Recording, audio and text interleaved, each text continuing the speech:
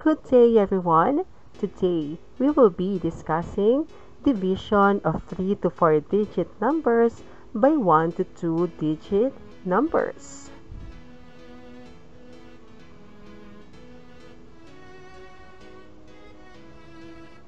This lesson will help you demonstrate understanding of division of whole numbers without remainders, including money. After going through this lesson, you are expected to divide 3 to 4-digit numbers by 1 to 2-digit numbers with and without remainders.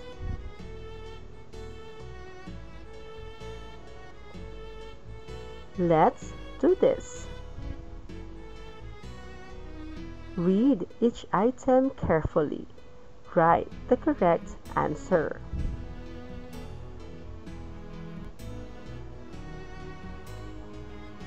The quotient is 68, the divisor is 9, give the dividend. 612. How many 4s are there in 130? 32. What will be the remainder if 261 is divided by 5? 1. In 625 divided by 10, what is the remainder? 5. The quotient is 30, the dividend is 900. What is the divisor? 30. Read and analyze the example problem. Observe the steps on how to solve the problem.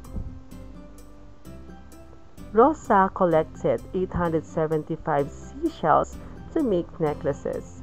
She used 70 seashells for each necklace. To find the answer, you must divide 875 by 70.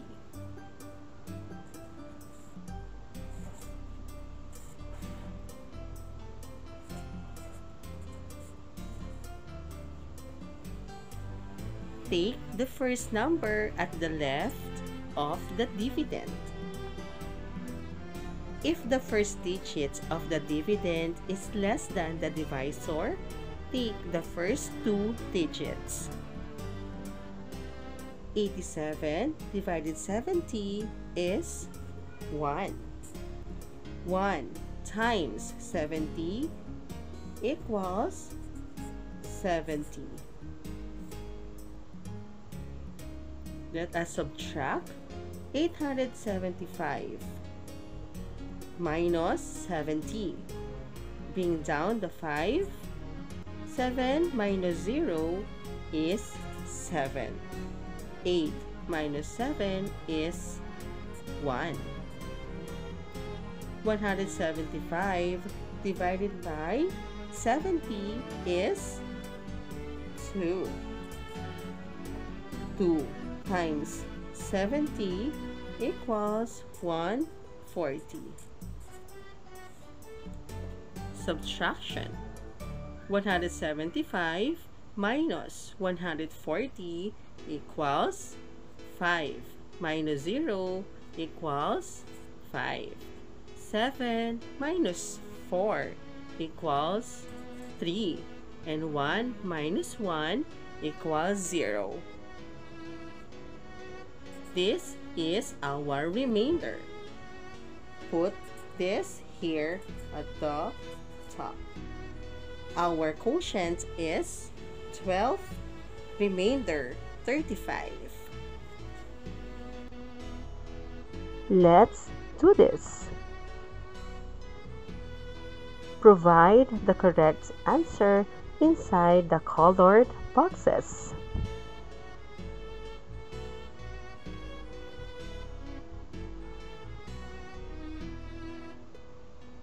4004, divisor is 28, quotient 143, dividend 3,115, quotient is 89. 35 is the divisor, 6,592 is the dividend, Divisor is 32. The quotient is 206. Dividend is 2,124. The quotient is 12. The divisor is 177. Dividend 3,920. Divisor is 16. The quotient is 245. Always remember,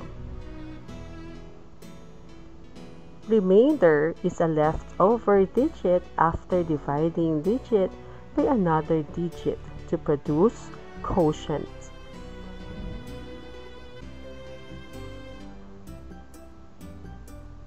Let's do this. Choose the letter of the best answer.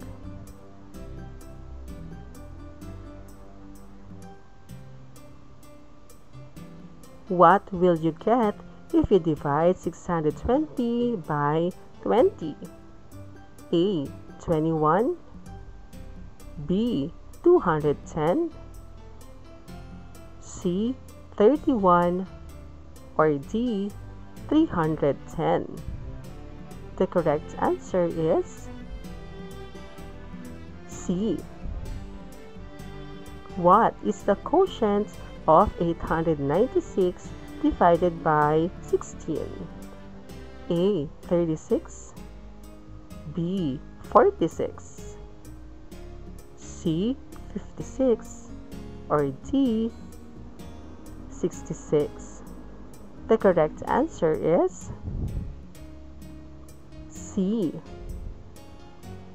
How many 27 are there in 1,215? A. 35. B. 45. C. 55. Or D.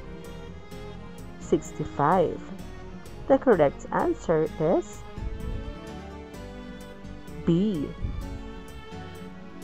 Which of the following numbers is not divisible by 10? 3,050, 473, 5,250, 6,752. A. B. C. Or D. The correct answer is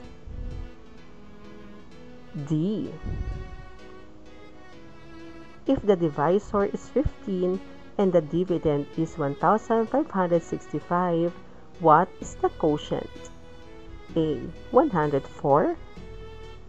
B. 104 remainder 33.